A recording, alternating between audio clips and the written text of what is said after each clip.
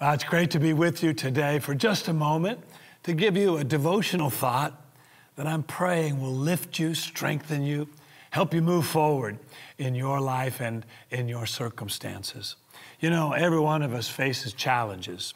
Doesn't matter your age, doesn't matter your career, doesn't matter your family status.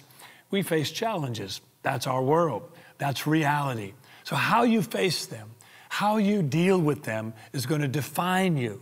The challenges don't define you. The problems, the setbacks, the difficulties, economic changes, job changes, that's not what defines you. It's how you face those things. Now the Bible says, and I'm reading out of our BU devotional, the Bible says the joy of the Lord is your strength.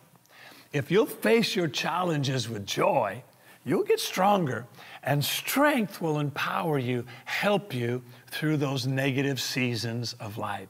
They'll bring you to the victories, bring you to the good seasons. There's another wonderful scripture in the book of Hebrews that says, we look unto Jesus, who for the joy that was set before him endured the cross and sat down at the right hand of the Father. Even Jesus had some bad days, didn't he? And of course, the worst was hanging on that cross, but he kept his joy.